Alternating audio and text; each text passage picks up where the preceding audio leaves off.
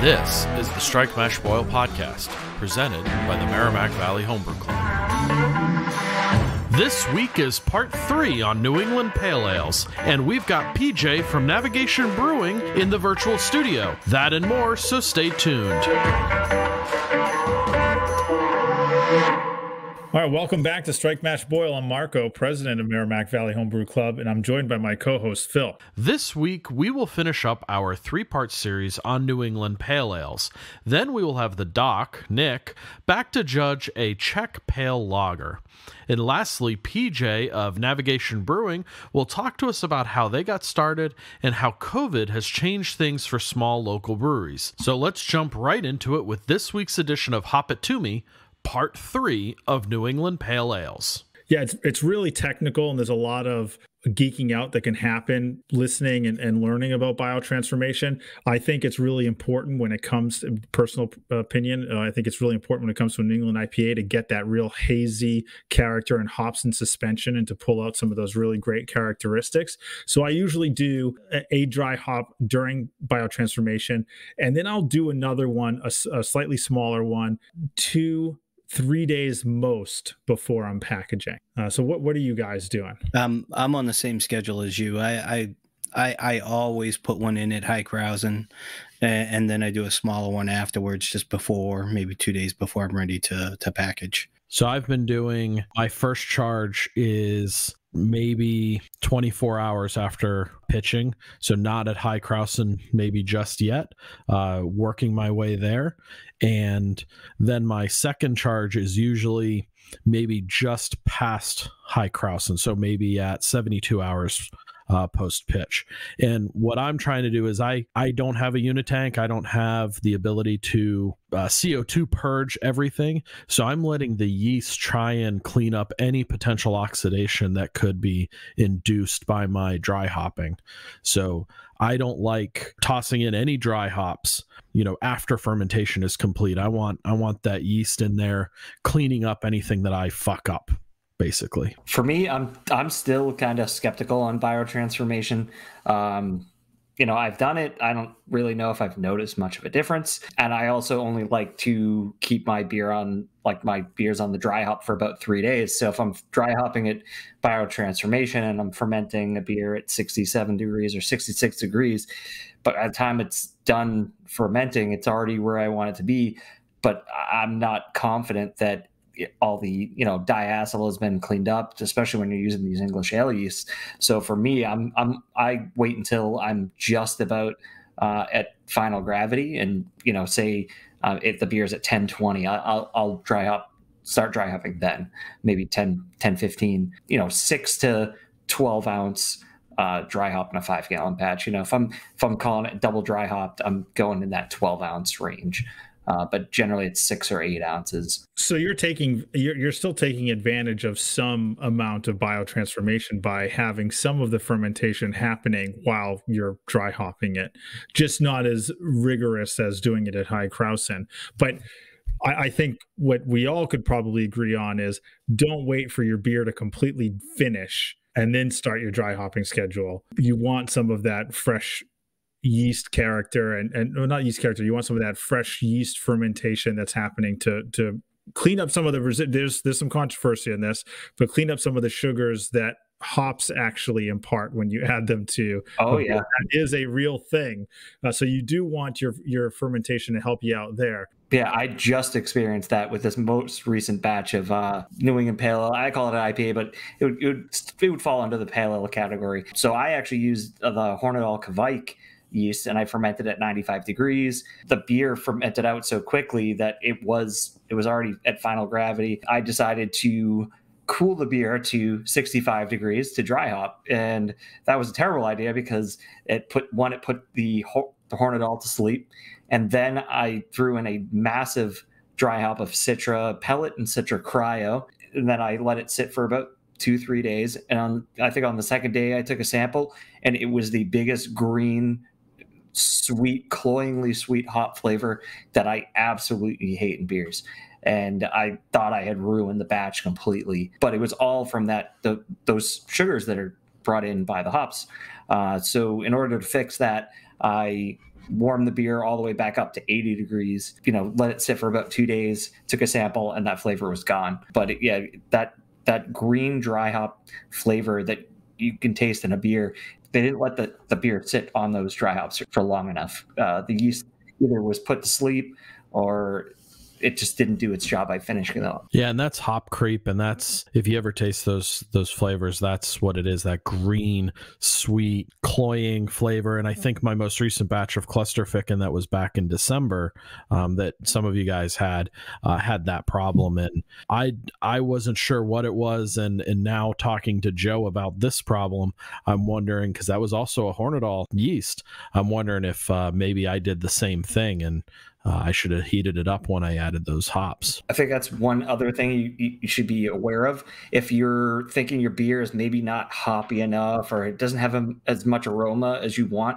and you decide to dry hop in your keg, that could throw off those flavors big time, where you're thinking you're going to pack a huge aroma by adding like 2 ounces of dry hops right into the keg, and you get this cloyingly sweet green flavor. It could make the beer worse. And something to that end too is there's the talk of, is there a such thing as over hopping a beer? Personally, I don't think there is. I don't think that you could, if your process is correct, I don't think you could over hop a beer.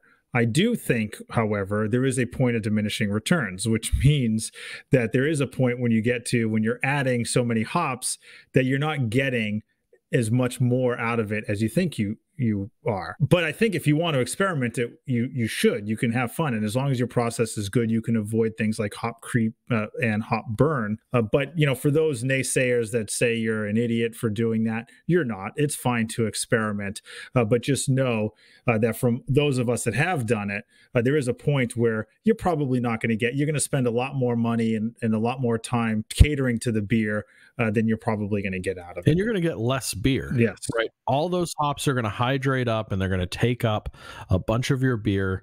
You're going to end up with less product at the end. Totally. From my experience, that point of diminishing returns, at least in a dry hop, is probably around the 10 to 12 ounces. Any more than that, it's just, you're not going to notice more aroma, flavor. You're just going to end up with a giant pile of hop sludge at the bottom of your fermenter.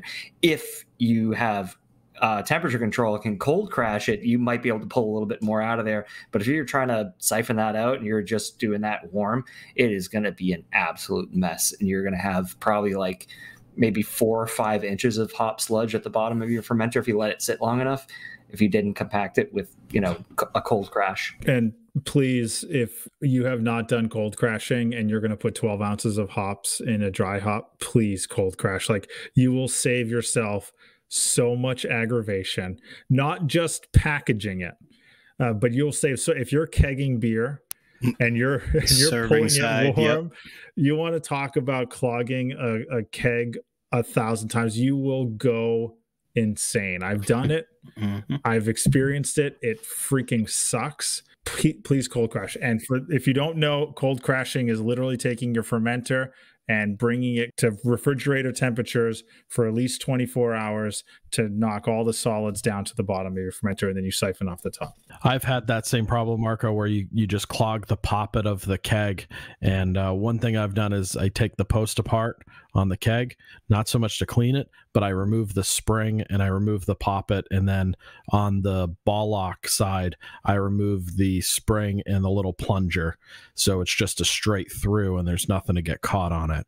Some purists out there may say that I'm CO2 purged keg and all that mess is going to be impacted. But I mean, I've never oxidized in a New England IPA. I've had to, I remember one time my clog was so bad and it was recurring so often that I eventually took the outpost off, put a silicone hose on it into a bucket. I let the whole thing crash for a couple of days, just jammed a silicone hose over it, hooked up my gas, and just fired off all the sludge at the bottom of the keg into a bucket to unclog the thing.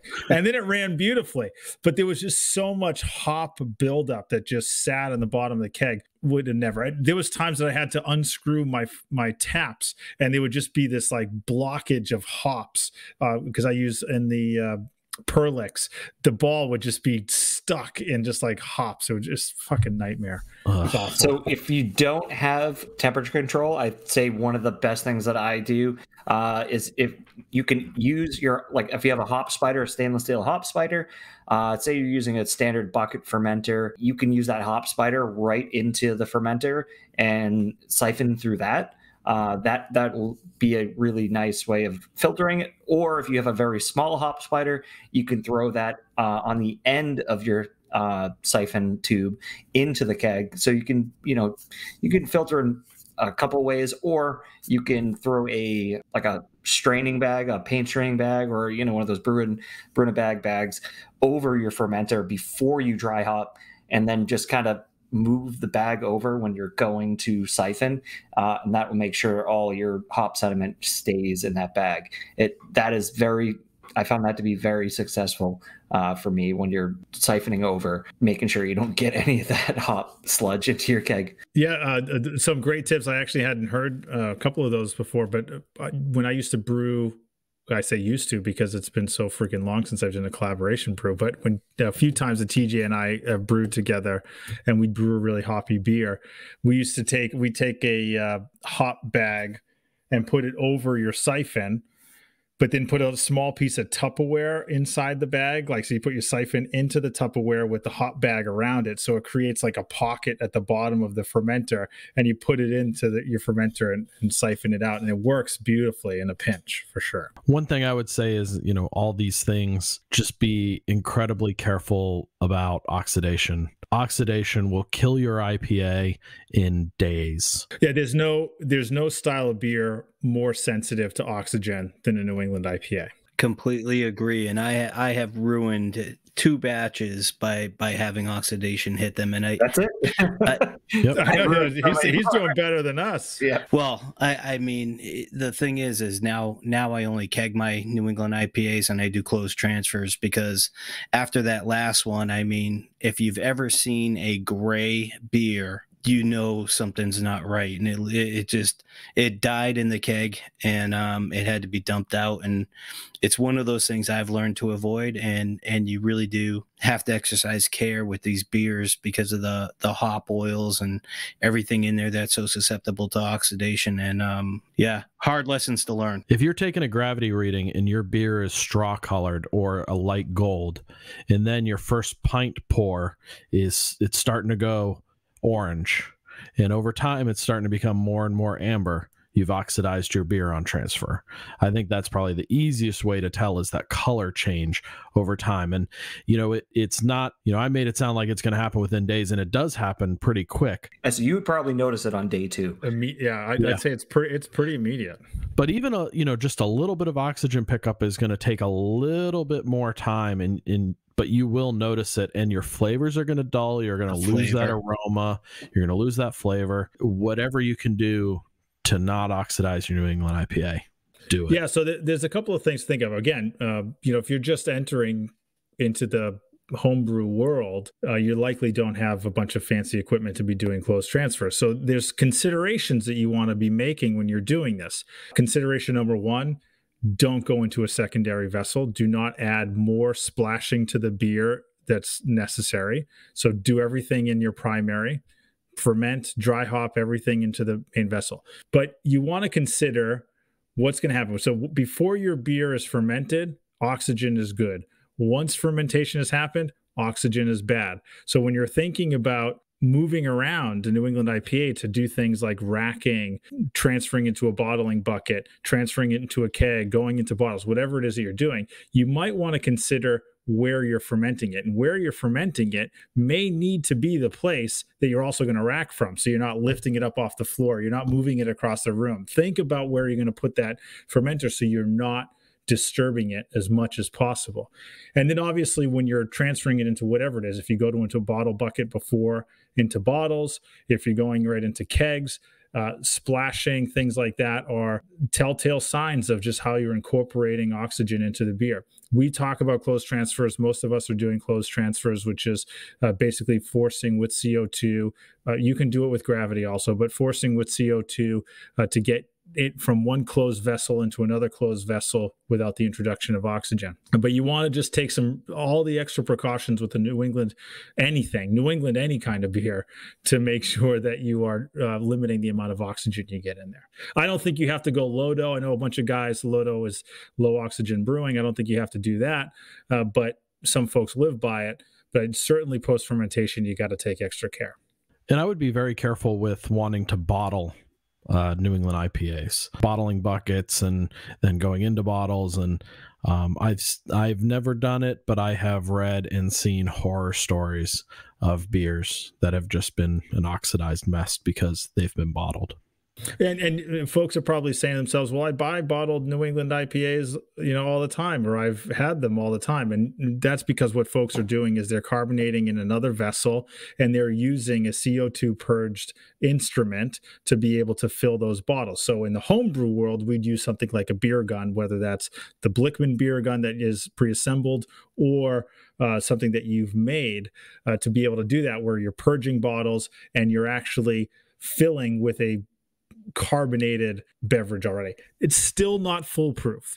There are plenty of examples, and plenty often do people still have beers oxidized. And I think the Brewlosophy guys, and I know you'd love to talk about this, Phil, I think the Brewlosophy guys, in one of their experiments, kind of shat on the whole oxidation thing, because I think they determined that you weren't able to predict when oxidation would happen because they were measuring parts per million of oxygen in wort and were still not able to create oxygenation or oxidation. So they, I think they said that it's pretty random. I think their conclusion was that oxidation was random, which is pretty interesting, actually, because I've had, full disclosure, I've had some beers that I don't even know how did not become oxidized. I've splashed these things all over the fucking place between shit being clogged or stuck or bumping into things, or, a hose that was shorter than I thought it was going to be, and it's just splashing all over the place, and still ended up perfectly fine. So it is kind of weird sometimes, but most of us believe the less oxygen, the better. One thing I would like to touch upon is my recommendation is if you don't have the ability to do a close transfer and you're just starting out and you're making, say you've got, 7-gallon bucket or a carboy and you want to make New England IPA, you can completely still do that. You do not need to do close transfer. Just transfer that beer when it's warm. If you try to do a cold crash and then you do an open transfer, that's when I think the biggest risk of oxidation is going to occur, is the oxygen can dissolve into a cold liquid way quicker than it can into a warm liquid. So before I even had a glycol chiller, I was making New England IPA that was hazy, unoxidized, and beautiful, and it was just coming out of a bucket, and I wasn't doing cold crashes. I started cold crashing in my bucket, and that's when I started noticing, I would do, a CO2 purge. I would make sure that I wasn't getting suckback. Well, if people don't know what suckback is, that's when you're cold crashing a beer. The volume, the density, the volume is shrinking because the liquid, the temperature of the liquid is changing. You can say shrinkage, Joe. Yeah, shrinkage. It's shrinkage. So it's sucking oxygen into the vessel. So that's another way you kind of want to be careful when you're cold crashing. If you just have a fermenter with an airlock on it, you throw it in your fridge in your garage or your basement, you're going to suck oxygen right into the vessel. So that's one thing to be careful of, is if you have, say, a fermenter and you don't have a CO2 tank, or you don't have a balloon filled with CO2, a Mylar balloon, there's multiple ways to do it. Just don't cold crash it. You can just transfer that beer warm. Make sure you strain your hops and transfer to the keg. You won't have an oxidized mess. That cold side aeration or cold side oxidation is what you're going to be most concerned about. So say you cold crash, make sure your keg is completely purged. One thing you can do is purge your keg the day before, throw it in the spot that it's going to be in your kegerator, and allow that CO2 to really drop to the bottom of the keg. Oxygen will go to the top. Keep on purging it before you do that close transfer. So I prefer fill the keg entirely with sanitizer and then CO2 push all the sanitizer out of the keg. And so now your keg is 100% CO2 and there is no oxygen in there. And I've got enough kegs that I'll actually just daisy chain keg to keg to keg to keg and just run sanitizer from one keg to the next and CO2 purge them that way. Damn, that's one way to do it. That is one way of doing it. You fancy, Phil. Yep. I think that basically covers it, right? I mean, I think we've hit the whole gamut. I mean, if you listen to this episode, we've given you a bunch of different variations of how to do each one of the steps, different types of ingredients to use. You should be in a pretty good shape to knock out a New England Pale Ale. For anybody who is listening to this and are thinking about diving into it, you should feel free to reach out to us, whether it's on social media or I think we have an email address now, right? Do we have an email address now? We do. strikemeshboil@mvhbc.com. Yeah, so you could even shoot us an email if you have questions. We're happy to help you along with whatever you're trying to do when it comes to a New England Pale Ale. And hopefully you guys learned a little bit of something. I certainly enjoyed talking about this today. Yeah, and if you do have questions and you post on, say, our Instagram, myself, Joe, a couple of the other guys, we're all very active on Instagram, and we will see your posts on the Strike Mesh Boil page or on the MVHBC page, and we will answer your questions, whether it's myself or Joe or somebody else. So you can hit us up there on email or come into our Facebook group, and you won't just get the four of us, but then you'll start getting Switzer and Nick, the rest of the cast of characters that you've heard on this show. We're all on that Facebook group, and we're all there every day. Yeah, that's the best place for anybody who's looking for info. Go to the Facebook group because, we're talking about New England Pale Ales now, but if you can just search information on our Facebook page and get a ton that we've talked about, and there's a lot of great info there. And we always answer people's questions, not necessarily me, but folks in the group. I don't think anything's ever gone unanswered. And we're happy to share opinions. You guys know from listening to the podcast that we are full of opinions. Hey, I was looking over my notes. We never mentioned what our OG would be on a New England Pale Ale. So what are we shooting for? I usually shoot for like 1045. That seems low. Well, I like my pale ales like 4% alcohol. Yeah, I was gonna say 1056 is probably the number. 1056 to 1060 for a pale ale. For a pale ale. I agree with that. Right. Yeah. And that's IPA territory for me. No, once it gets to 10, once you get down to 10, 10, 10, 12 afterwards, you're looking at a 5% beer. Yeah, mine's around 1052. Phil's going to do the math. Yeah, Phil, I'm looking at Phil look at his phone right now to do the math. 1048 to 1010 is 5%. I only know that off the top of my head because that's like the Beersmith alcohol calculator. It's the first thing that shows up. Go ahead, Phil. Let's hear it, buddy. Let's see. So my standard's 1045 to 1010. That's 4.6 alcohol. You were saying 1060 to 1010. 1012. 1012. That's 6.4. I think that's high for. Well, that seems that. Hey, that's right in zombie dust territory. Yeah, I'll take it. That's good. I'll roll with that. I think mine's in the 5.8%. Yeah, I would say 5.5 to 6%. I think is the magic percentage for. Well, and this is a perfect example of there is no one pale ale versus IPA line of demarcation. I think a pale ale should be under 5%. You guys definitely run north of that. Well, it's just because you're wrong. Phil, you're wrong. It's because you're not making a New England pale ale. You're making an old English pale ale. No, that's not true. That's not true. He nailed it. He's that's the glory about these things is it's all up to the brewery. You can call it a double New England pale ale and it could be 4% alcohol. Phil's making a 4.5% pale ale for Phil. It's an Imperial English pale ale for Phil. That's what I was just drinking Notch Dog and Pony Show, which I think is one of the best New England pale ales, right on the side of the can. That's also because it's Notch. It's also Notch, but it's 4.5% alcohol. The other one I was drinking during this was Four Seam from Idle Hands, and that's 6.6, but they call it an IPA.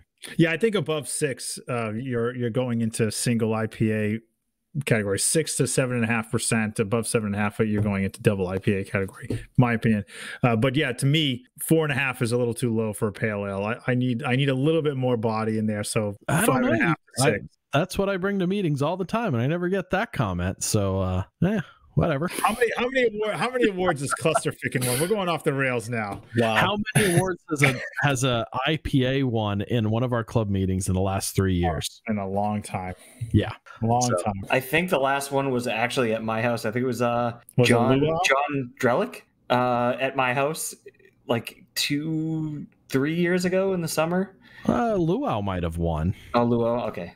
Well, by default. Well, that was at Joe's house too. That was at my house. All right, guys. Well, this was great. I appreciate you guys taking the time to talk about it. I can't wait for our next conversation about how to brew beer. This one went probably longer than we were expecting it to, and so I think that the future for these, will give us some feedback. Let us know what you think about this type of segment. We'll love to do more of them and talk about different beer styles with you guys. But Phil, Joe, Rick. I'll shave my head. I'm so used to Nick. Phil, Joe, Rick, guys, this was awesome. Thanks. Appreciate the time. Thank you. Take care. All right, time again for this week's beer review. Each week, we're going to review a beer submitted to us by a member of the Merrimack Valley Homebrew Club or from one of our listeners.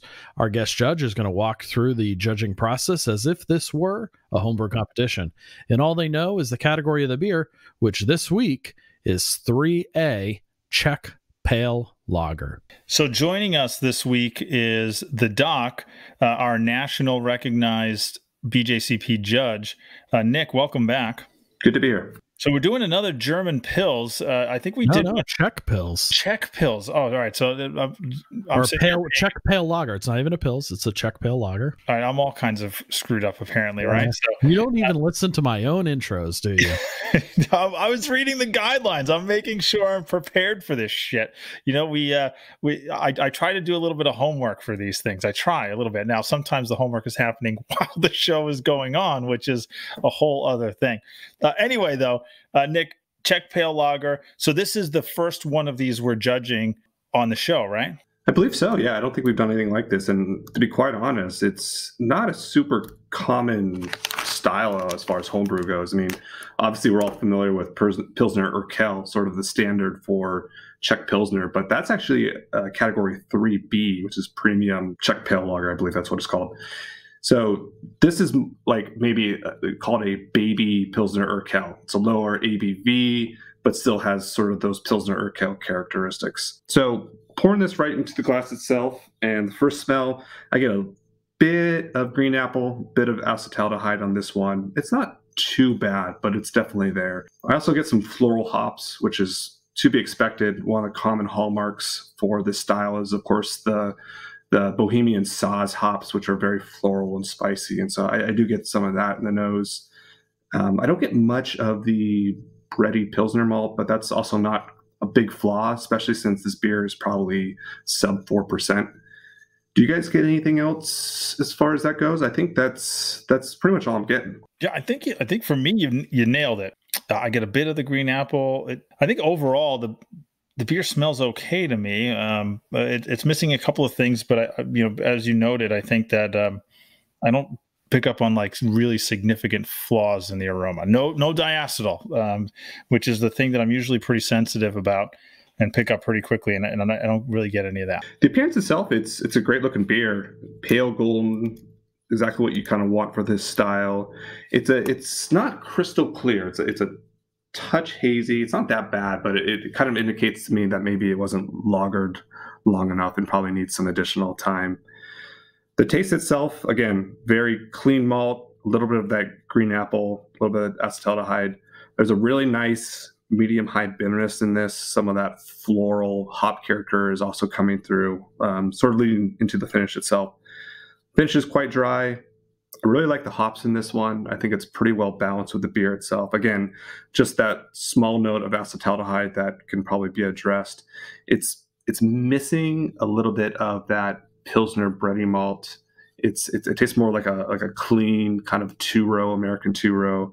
So I would like to see that. And there's certain tricks you can do to kind of amplify that, either by adding maybe a touch of Munich, touch of Melanoidin can also kind of amplify that maltiness. And that's something that I would suggest at the end of the score sheet. Yeah, and it's funny. I'm reading the guidelines here, and it's saying diacetyl would be acceptable in in this beer, and I'm not getting any of it. So it's just kind of funny, like when there are beers that you don't want it, you got it, and beers you want it, you don't got it. But something I want to hear you talk to a little bit is how hard this style is to brew.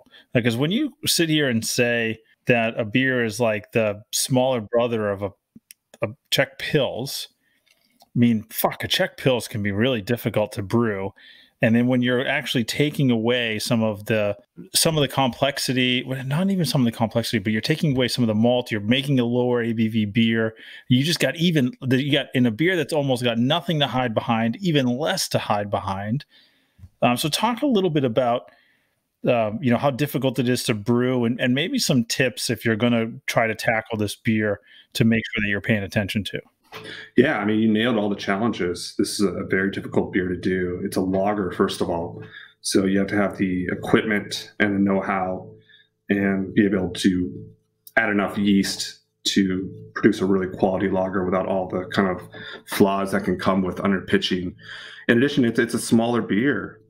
It's not going to be supported and boosted by a big malt bill. So you really have to balance out the hops and the malt in that aspect. I guess it's a pale lager. If there are flaws, there's nothing you can hide it behind. It doesn't have a lot of hops. It doesn't have a lot of roast character that can hide a lot of those components. It's a big beacon on any kind of flaws that are going to be in your process. And so, yeah, it's exceedingly challenging to do this kind of style. Well, I was say, going back to the one that we're trying, knowing that how difficult this style is to brew, it's not bad. The flavor of it, I feel like what you described earlier. It's got some nice hoppy characters that are pretty good. I mean, it's a relatively thin beer, but it's supposed to be pretty thin. It's not bad. It's pretty good. It's pretty drinkable. I think the recipe is pretty spot on. I just think some of the techniques need to be addressed a bit. Yeah. But yeah, I like the recipe. I think the balance between the hops and the malt is pretty solid. It's, again, just some minor things that need to be addressed. With all that being said, and by the way, if you're interested in this style, because there's not many breweries that do this kind of style. In fact, if you look at the BJCP guidelines, the example styles, they're all Czech beers you're never going to be able to find. But there is one that stands out that's here in New England, and that's Notch Session Pils. So if you really want to try this style, that's a really great beer. I think we've all had it. It's delicious. So good. Yeah, it's great. So that's a good kind of barometer to see whether or not you're on the right path towards this sort of style. But overall, I give this beer a 30, which is, I think, a really solid score. It fits in the good category. Yep, just some minor fixes, and I think this would be a really excellent beer. Yeah, and I got to give a shout out to Notch, and obviously they're not sponsors. Please be our sponsor. We love Notch, and we'd love to do some stuff with you guys. But if you're looking at anything in the European lager world, those are the guys to go try their beers, because like everything they're making in that category is a slam dunk for sure. Yeah, I was at Redstone yesterday. Even though I'm doing a full dry January, they had a Cerne Pivot, which is the Czech black lager, and I grabbed a 4-pack of that because Feb 1st, that's probably going to be one of the first beers I pour. Wait, you're doing a full? I'm going to get a little distracted here. You're doing a full dry January? I am. I'm taking a couple sips of the beers, or the beer that we're judging right now, just to for science, for work. This is work. I am doing a full dry January. Phil, I could be mistaken. We're on video. Nobody can see us but us. I think I saw the bottom of your glass pointing towards your ceiling a second ago. That is not just taking a couple of sips. That you just chugged a glass a second ago. This is an 8-ounce glass. It is not a full-size glass, and I am not filling it. That's the next thing we're going to get into is the 8-ounce can. But mark that down for a future episode, will you? Absolutely. All right, so a 30, and again, considering that this is a pretty difficult style of beer to brew, so kudos to the brewer for for attempting it. You know, we always look forward to these not commonly brewed styles and having folks send them out to us. And at a judging table, these are the styles of beer that don't get a lot of love, meaning there's not a ton of entries getting put into those categories. So it's always, if you're thinking about how you can increase your chances in hitting a medal and getting into the best of show in a competition, choosing some of those fringe styles is a great way to do that, because you're not stacking yourself up against the New England IPA table, the American Stout table, the Imperial Stout table. Like, those are the categories that really blow up. So kudos to this person for giving it a shot. 30 is a very respectable score. Nick, thanks for joining us again. We appreciate having you as always. We'll look forward to doing this again. If you like what you've been hearing on our show, hit that subscribe or follow button on your podcast service. And if you have any ideas or feedback for us, leave us a review or shoot us a DM on Instagram at StrikeMashBoil. Or join the conversation in our Facebook group, facebook.com/groups/MVHBC. All right, so joining us this week to talk to our special guest, PJ, is Sean. Sean, welcome back to the show, bud.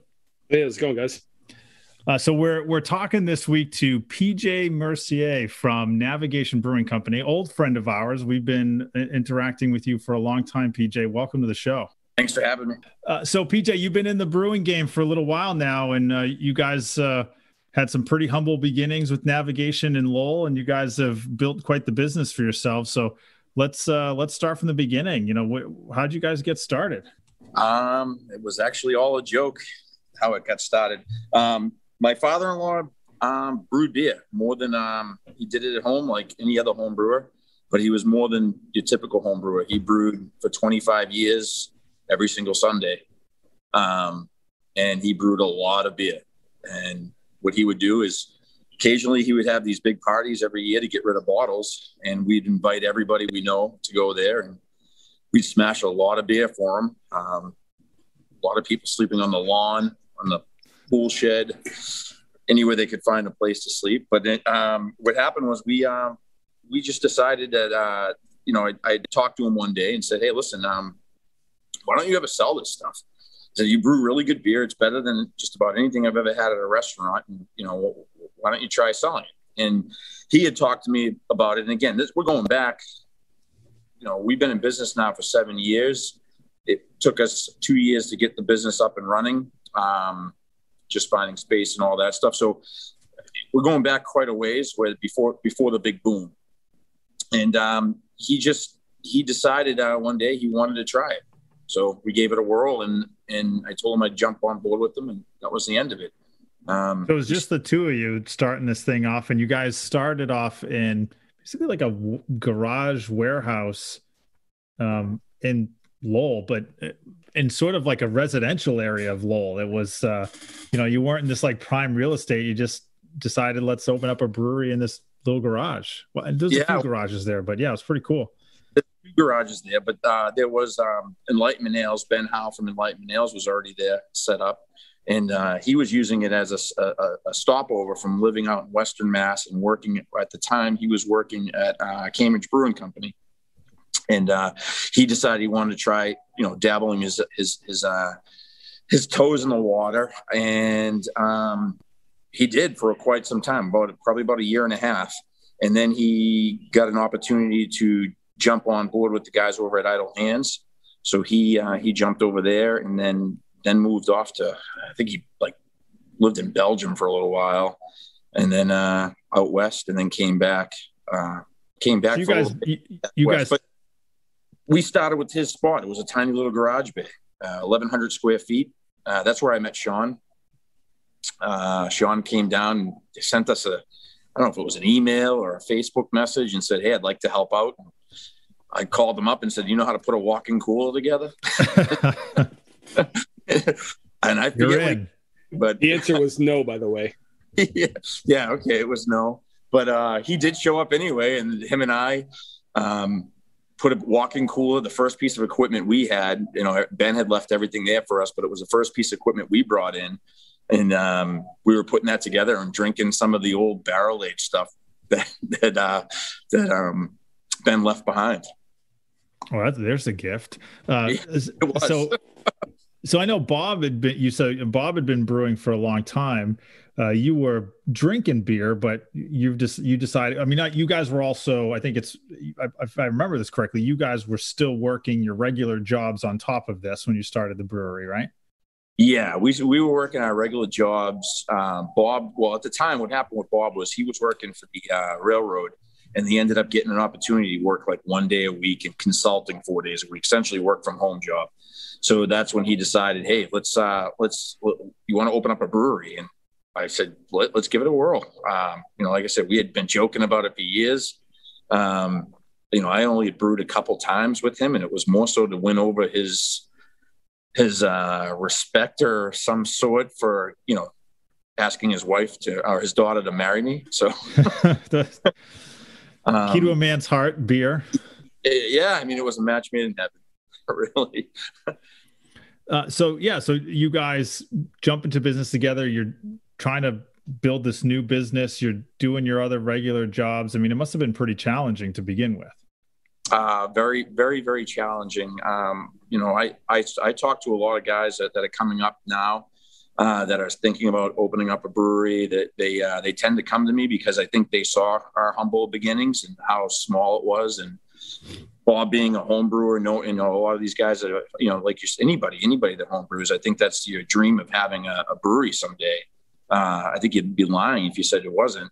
But and Bob had always had that dream. But it is tough. It's hard. It's a hard thing to do. It's not easy. You got to be prepared to work, and you have to be prepared for no sleep.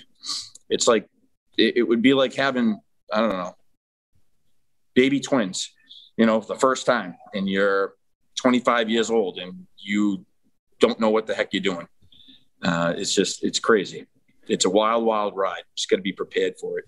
Yeah. And I know Bob was doing most of the brewing at the brewery, but eventually you started doing brewing for the brewery. You weren't just a lackey there. You were actually doing some work.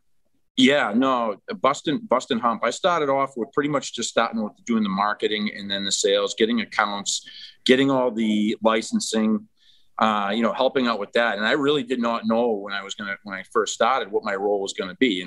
Everybody thinks, you own a brewery. They're like, and then they come and look at it and they're like, they think of something on the lines of like a Sam Adams. They think you're Jim Cook. And then they show up and, it's this little rinky dink operation. So I really did not know what I was doing other than to assist Bob in anything he needed me to do. And mine was it was literally learning as I went. And then if I been just reading up on stuff, you get searching the internet for anything I could find on how to better condition the beers, how, it was mostly Solomon work that I was doing. And then, so it was a lot of learning on the job. But I had Bob there, who's been doing it again for like 25 years at this point. So he walked me through everything, and then I just started sort of taking over the role of just about everything. Minus the brewing itself, I was there to assist, but Bob was putting the recipes together and everything else. And he still continues to do that. I'll be here brewing with him. I have there's a little bit of stuff I put into the beer, just suggestions and other things like that, and letting Bob know what's trending or, what's selling the best or anything like that. Yeah. And, because I remember your location vividly. It wasn't that far from my mom's place, so it was easy for me to swing by and grab some beers. And I have to imagine when you're in, a small startup brewery that was essentially a barrel, right? You guys were brewing in a 1-barrel system at that time. It was a barrel and a half, right, Sean? Yeah. Oh yeah, 45 gallons. Yeah, that sounds right. So when I think about that, there's got to be moments like you're putting it all on the line. You're opening this business. You're thinking about leaving your jobs. There's got to be moments you're saying like, "God damn it, we made a terrible mistake."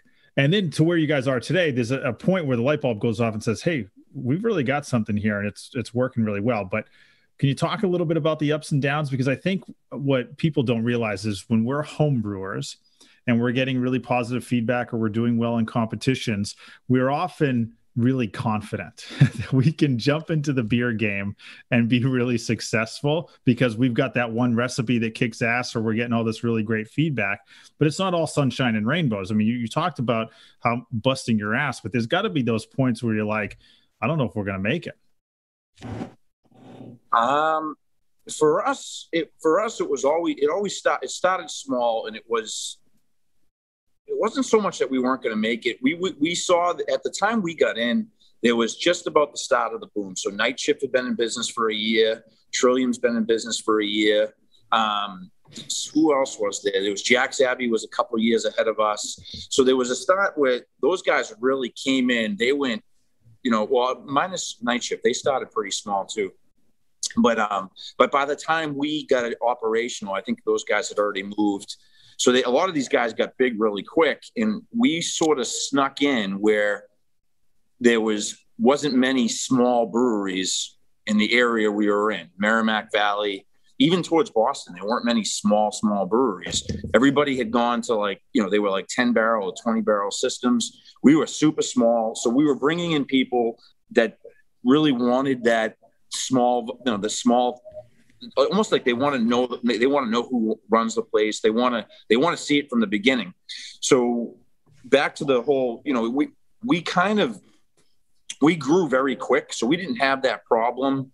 We weren't fighting for shelf space at the time. There wasn't a lot of guys on the shelf. It was a handful of people on the shelf, and then you had all your big craft beers like Sierra Nevadas, Lagunitas. You had these beers that were there, but people had already had them for a couple of years now, and they were looking for something new. So we were able to sneak into a few restaurants and a few niche craft beer stores that allowed us to kind of create a buzz about who this new beer coming out. I'm trying to think. There was the other people that were around. It was right before that boom. So the others, they were in Worcester, so we weren't fighting for the same space. And Merrimack Ales didn't come. They were right down the road from you guys, but they didn't come till a year or so after you guys. Yeah, I want to say they're 2 or 3 years behind us. Yeah. That's what I want to think. I think it might be 2 years. It could be 3 years.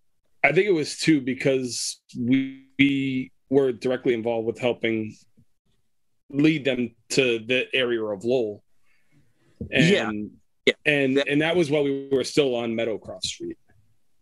Yeah, because I had directed him to go check out the space. He was looking for something bigger at the time. He was looking to put in a production brewery. Again, we were a barrel and a half thing. I think he was putting a 10. I think he would 10. Yeah. Yeah, 15 barrel system. He was looking to put in. So a lot of the places I looked at that were too big for us, I had given him and said, hey, you might want to check out these places. One of them was being his current location now. We had looked at that space early on, although it was a different part of the building. But again, we were just shopping around. I forgot what the question was. Yeah. So you guys, from basically, you have this humble beginning. You were in that location for, was it 3 years? No. We were there for exactly a year. Wait, in the garage? We were exactly a garage. Yep. God, I thought it was longer than that. Okay. So you're there for 1 year. So then, all right. So then that speaks. By the time we got everything over. So we had brewed a bunch of beer and everything else. So we had the supply, or we were still delivering the beer and everything else. We were waiting for one space to finish while the other one was leaving. Yeah. So you guys find this new location, and it's your home today. So you guys have been there now for 6 years, if my math is right. Yeah. If I can do 7 minus 1, I think it's 6. So you guys are in the new location, and I still, I got to say that you talked about being a small brewery and people wanting to get to know the owners. Even though your location's a little bit larger, your footprint's bigger, you've got more people there, you still have that vibe when you go into navigation. Like you guys are there, you're present, you can interact with you guys and get to know you guys, even though the brewery's gotten a little bit bigger. Yeah, we try to stick around, as much as we can. If we can get in there, I try to put myself, pre-pandemic stuff. I was on the taps at least once a night, if not twice a night, just filling in or helping out. And then, I'm trying to think. We still have that vibe. That the owners are around, the people around, but we have got guys like Sean who've been here forever, Mike. These guys know the business just as much as I do. They're around. I mean, crying out loud, they got keys to the place. That's pretty cool when you can go around and tell people you got a key to a brewery. I mean, that's pretty neat. You got some balls giving Sean a key to anything. You kidding me? I trust that boy with everything. That's great. So you guys, because last time you and I talked beer, it's been a while now, but you were still brewing on the barrel and a half system. You guys had got that new sort of brew in a bag system that you guys were playing around with. So I don't know what you guys have, and I don't think you're using that anymore. It sounded like it didn't go so hot. What are you guys brewing on now? So now we're brewing on a Forge Kettle Works 7-barrel system that we purchased from Riverwalk. They had when they had moved to their new location, this was the one that they had in their small location.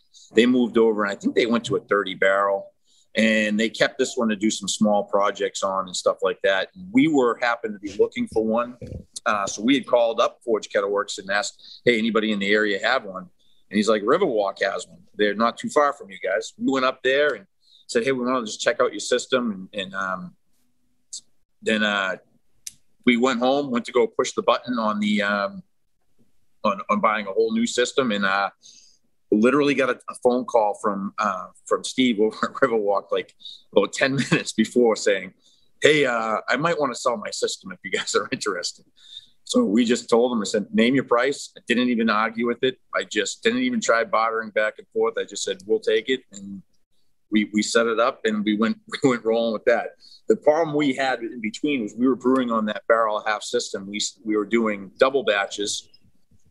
And then we brought this I don't want to knock on the, you know what? Actually, I think they're out of business right now. And I wouldn't be Colorado Brewing Systems. We brought this like it was like a bag kit type thing. It was a stainless steel mesh. It was the mash tun goes in. We tried brewing twice on the thing, and we don't even know what the hell happened. We couldn't get. How big was it? It was pretty big. It was basically 2-barrel kettles, so it was their dual 4-barrel system. Yeah. So it was two barrel kettles side by side, and each one had its own basket it was basically a brew in a basket type system. It's a glorified hot water tank right now. So you're still using it to heat water? Well, that's all we use it for is a hot liquor tank. Bob can control he can control all the water quality better that way at a smaller dose. So we essentially use it for our sparge. We'll heat our mash water up in the kettle still because it's cheaper to run the gas than it is the electric. And then what we'll do is we'll just put our sparge water into those 2-barrel tanks and then we go from there. So heat those up. Like it's a brew in a bag. I can't even imagine, or brew in a basket. Can't even imagine like the winch system that you need to lift, all that grain, all that water. I've got a 20-gallon basket set up for spike kettle, and I've got like a multi-pulley thing in the ceiling of my basement to get that basket out of the damn kettle. So if I remember correctly, these are electric hoists. It would have to be that pull these things up. And basically, as you pull it out of the kettle, it tips it forward, and you better have a barrel there ready to catch it. Wait, what? Like to catch the grain? Yeah. As it's lifting up, the basket's tilting. No. You lift it up, and as it's got a trolley that goes forward. So as you're pulling the basket to you, it doesn't. I don't know if it completely removes from the kettle, and as you're pulling it to you, it starts the tipping process. Oh wow, interesting. It was the only problem was just the wench they gave us was not up to grade. It was nasty. It's a great hot liquor tank. Yeah, it sounds like it's serving its purpose. It's got flow control, so you can tell it you want 100 gallons. I'm just throwing out arbitrary numbers, but you just tell it you want 100 gallons. It pumps in 100 gallons, starts heating it to the set point that you set it at. So it works. It does what it's supposed to do, but it was just completely different from what we've ever brewed with in the past. I got to tell you, I'm pretty impressed though. going to navigation, the last time I was there was 2020. So admittedly, it's been a few months since I've been there, but that you guys actually got that 7-barrel system and fermenters and everything set up in your space, and it still feels great in there. Yeah, I mean, it's the vibe that's here. The people that come here are awesome. We've built a community. We've got a lot of regulars, but then we have a lot of people that are just, hopping around and want to hang out. We're starting to see more people come back with COVID, from the COVID, more and more people are coming. But pre-COVID, we were starting to get, it was starting to be more of it. Before it would be like 50-50, 50% regulars, 50%, new people. Now that number has grown. The new people that are coming in, that number jumped up big time right before COVID. Yeah. And some would say that we're sort of in the middle of this sort of industry correction, we'll call it, where the still breweries opening all over the place really fast. The industry is still growing, but it's not growing at the same rate it was before. And we've seen some businesses shut down either due to the pandemic, the impacts of the pandemic. You guys seem to have a little bit of a different impact from the pandemic. I mean, it might have been challenging with government regulation in the beginning, but you guys got pretty savvy, adapted your business, and have made it out pretty good, right? Yeah, we did. We were all lined up. We stock up on stuff, and we were able to, when the pandemic hit, we already had an order of cans, a large order, because before we would only can around the holidays. And what we would do is, make it sort of a special release. It's limited stuff. Only a handful of beers were being canned. And so we had a stockpile of cans. And when the pandemic hit, as soon as we got word that we could still, be open for to-go stuff, everything went in a can, and we were just ready to go for it. It was a long, tedious process, but a lot of work, but you have to do it.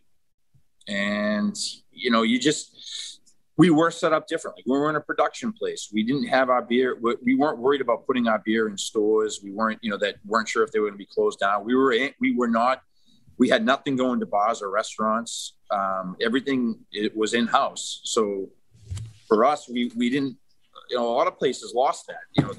They were producing all this beer that's, predicted to go somewhere, and then now they're sitting on it, and they had nowhere to go with it. I mean, if I remember right, I think even people were donating beer to make like sanitizer.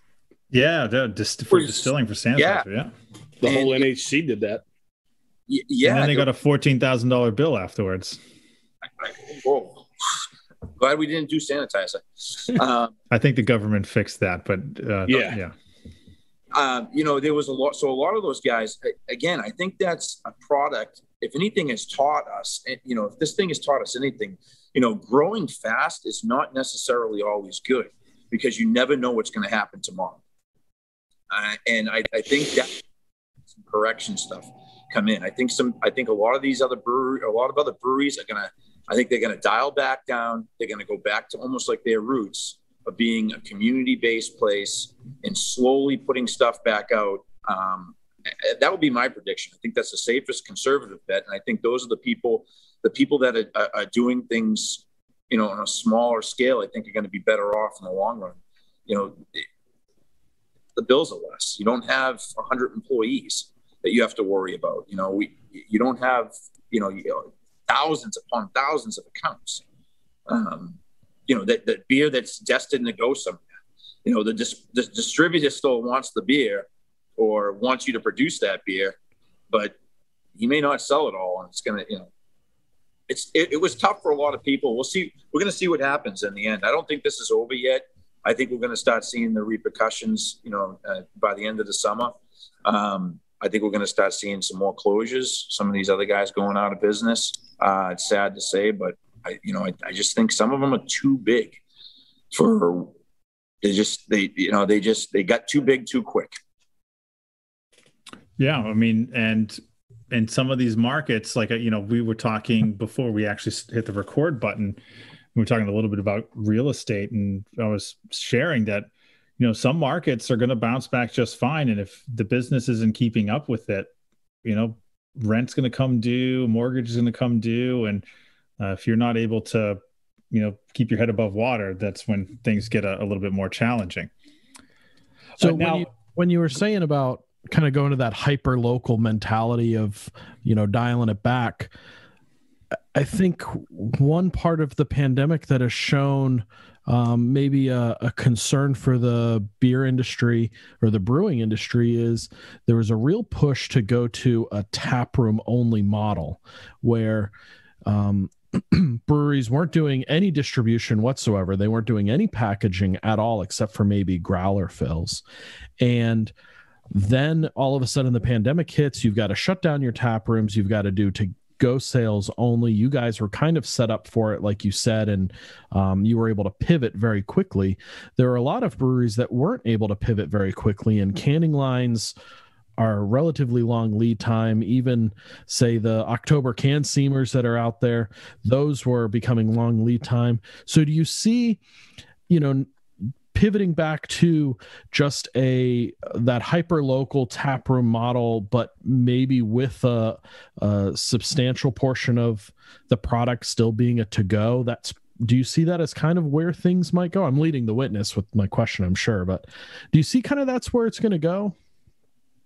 Yeah, I think that's where it's going, and that's essentially what we're doing. Though, we're doing a lot more canning now because we realized that we had a whole group of people that were coming in we learned from this big time. We did learn a lot. And it was good for us because we were a taproom only brewery with occasional canning, but then found out when you put everything in a can, there was me being the owner when this pandemic first hit, it was Bob, myself, and one of my kids working the register, and we would be open for like 3 hours. Everything was canned, and they would come in, Tuesday, Thursday. I think we were just doing Thursday, Friday, Saturday. Sean was there sometimes too. He would come in, and we saw a whole new group of people that came in to buy beer that weren't particularly people that are going to come to the tap room. They wanted the beer. They wanted to come down. They don't want to come to the tap room and have it. They wanted the beer to go. And when everything gets shifted to that, you're seeing a whole ton of new faces. And then, so we realize now, all right, we just got to keep a balance between that. Is it going to be, 75% of the tap room, but then 25% going into the cans? I don't really count the growlers because, not for nothing, but being in the brewing industry, I can tell you right now, growlers suck. They're just horrible. You got a million of them. They're horrible. They stink to fill. It's really bad for the beer. People just don't know how to clean them. And when they bring them back, you have to, you got to clean them. And it's just a pain. But no, I do see that's the way the industry is going. And I honestly think that's, if you look out west in California, those guys have been doing it for a long time out there. And that's mostly their models. There's a ton of breweries out in California, and that's what they do. They have awesome tap rooms, great vibes, destination places, and then they have a to-go, a to-go package. You could buy whatever they have available. It's limited. It's I think that's the best model in my opinion. That's all the time we have this week. Next week, PJ will be back in the virtual studio to finish talking to us about navigation and what's next for them in a post-COVID world. We'll also have Carl and Switzer back to talk about how you can get started aging beer in used barrels. And Mr. Matt Savage is back on the show to judge the first IPA anyone has sent in to us. It took 19 freaking shows to get an IPA. Anyway, that's what's up next week here on Strike, Mash, Boil.